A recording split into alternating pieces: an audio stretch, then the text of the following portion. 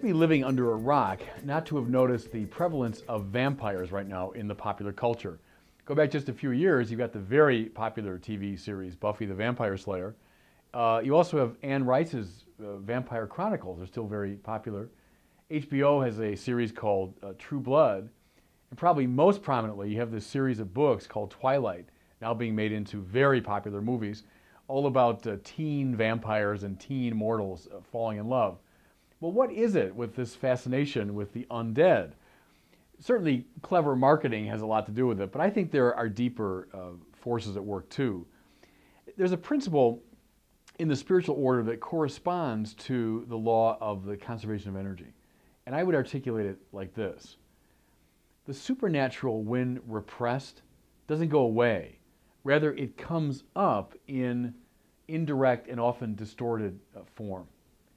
We are, by nature, wired for God, but we live in the midst of an increasingly secularized culture. Think of the last, 50 years or so, when a lot of the biblical worldview has been attenuated, or in some cases, denied altogether. But see, you can't finally repress these very deep aspirations toward the supernatural that are in us. They will come out in some kind of distorted form. And I think the vampire phenomenon is a very good example of this principle. What do you see in the vampires beside, blood sucking? What's their main quality? I would say it's immortality. They are the eternally young, the undead, those that never die. Well, see, the secular ideology would say that we're just, clever animals, and when we die, we simply fade away. But deep in our spiritual hardwiring is this conviction that we don't just fade away, that we are destined for an eternal life with God. When the ideology is saying, no, that's just all childish fantasy, it'll come up now in this distorted form of the vampires. And I say distorted because the quest for eternal life is not a quest for everlasting life in this world. Eternal life means being brought up into a higher dimension.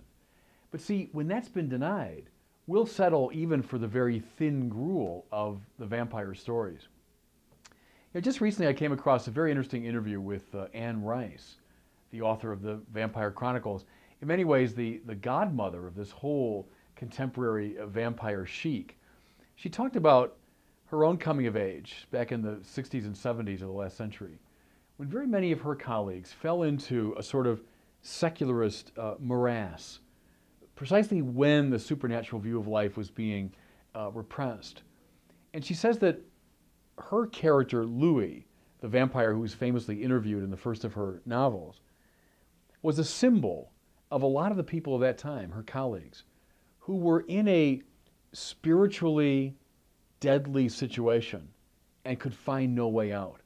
So think of that lost vampire who's in this terrible situation but just doesn't know the path forward.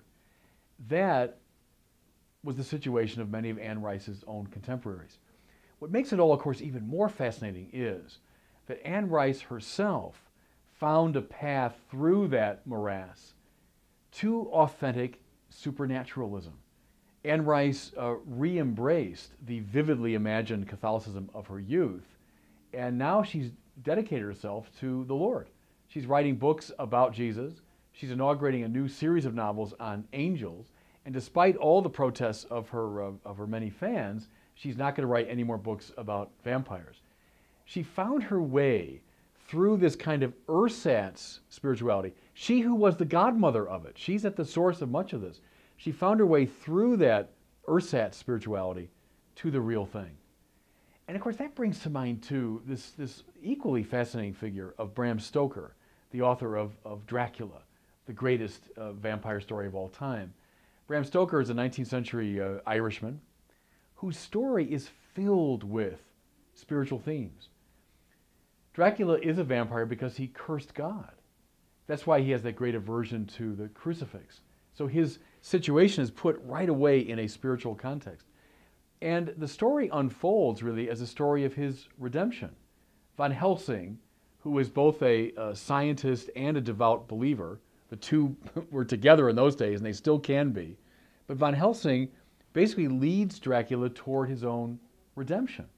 And Catholic themes of eternal life, of Eucharist, of baptism, of the sacraments redound in that story. In the 19th century, obviously, it was still possible to situate the vampire legend within the far greater meta-narrative of Christianity.